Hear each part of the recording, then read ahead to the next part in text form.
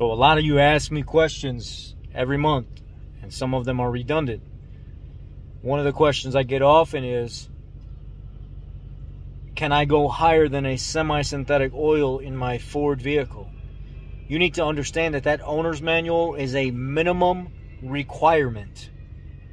That manual does not say you can only run semi-synthetic oil and nothing else while under warranty. That is a minimum spec at which they want going through that vehicle. Can you run full synthetic or 100% synthetic? Absolutely.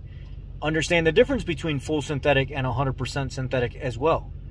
Full synthetic, it's just a label put on a cleaner, tighter molecule oil. It's a slicker oil. It gets in areas better. It cleans better. It typically has better additives to it. It's a more symmetrical molecule makeup of oil. 100% synthetic is 100% synthetic. That comes from a grade 4 or above base oil, which is better than full synthetic. Notice Mobil, Pennzoil, Castrol, all those oils say full synthetic, but they don't say 100% synthetic because it's actually not a real 100% synthetic oil.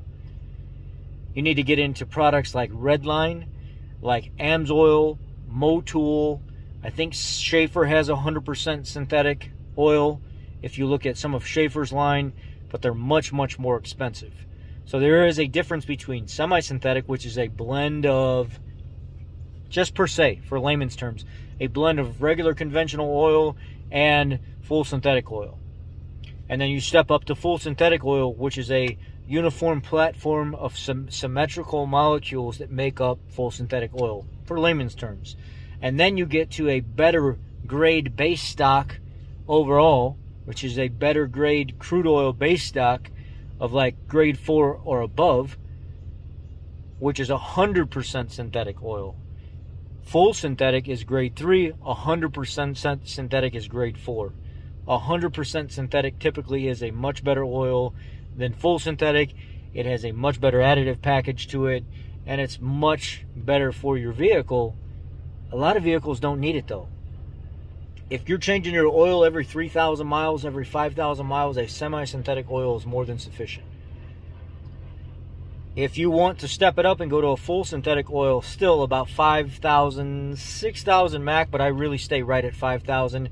And even full synthetic, guys are running it out 7,500, 10,000 miles. I still won't do that with 100% synthetic.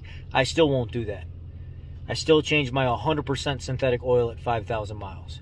But you're talking the difference, a semi-synthetic oil being $4, $5, $6 a quart, full synthetic being $7, $8, $9 a quart, and 100% synthetic being $11, $12, $13 a quart.